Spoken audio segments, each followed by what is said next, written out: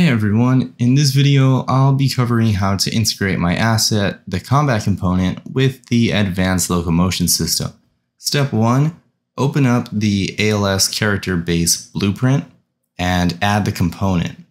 Open up my character blueprint, copy the inputs, and connect them to the correct spots. When you compile, you're going to get these errors. Just disconnect the zoom camera in and out. I haven't taken the time to figure out how to keep these mechanics, so I apologize. Step 2. Open the ALS skeleton and my asset skeleton. Show asset details for both and set compatible skeletons for each other. This is going to allow them to share animations. Then copy all the sockets from my character skeleton, click on the ALS's root, and paste them in. Then in the ALS animation blueprint, add the combat interface. Then in the anim graph, drag combat link and plug it in here. Compile. Click on the purple node and set the instance class to combat ABP and check these boxes. Double click on the combat link, connect input to output, and lastly, click on the combat component in our ALS character base and set use external locomotion to true, blocking flips yaw to true, use body rotation to false, and foot IK to false. Use external locomotion does exactly that. We're using ALS's locomotion logic instead of the combat component. We're also turning off body rotation while aiming because ALS already has aiming in it. And we're disabling foot IK because ALS also has that.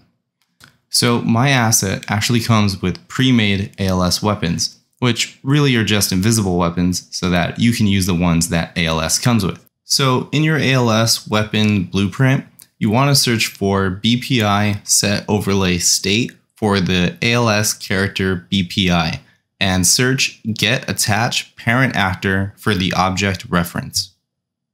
Under event equipped, we're going to set the state to rifle and copy these nodes. Open the parent weapon blueprint and under unequipped, set the overlay to default. In this instance, I have the rifle blueprint open, so that's why I put rifle here. In the pistol, I'm going to put pistol. And you can choose which pistol overlay you want to use, 1 or 2.